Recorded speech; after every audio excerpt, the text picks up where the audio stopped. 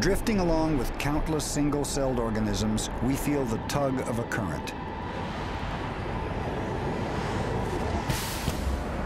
In the wonderland within, this sponge's cells all work for the common good, but they do it in wildly different ways. As the current draws us on, we pass sponge cells that are making new spicules.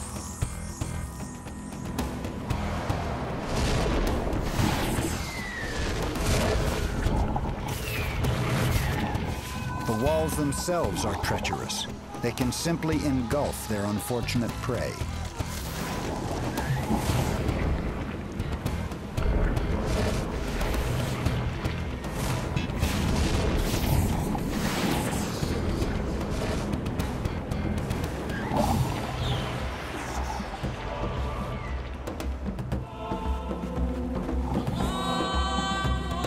As we are drawn through ever narrower passages, the current slows until we burst into one of the sponge's millions of tiny beating hearts.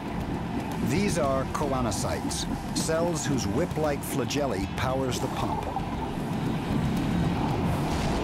The flow quickens again as it whisks us away through the labyrinth of canals that lead out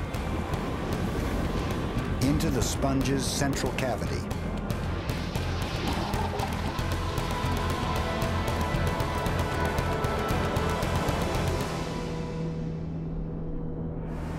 What once seemed barely alive is actually a living animal, more complex than we could have imagined.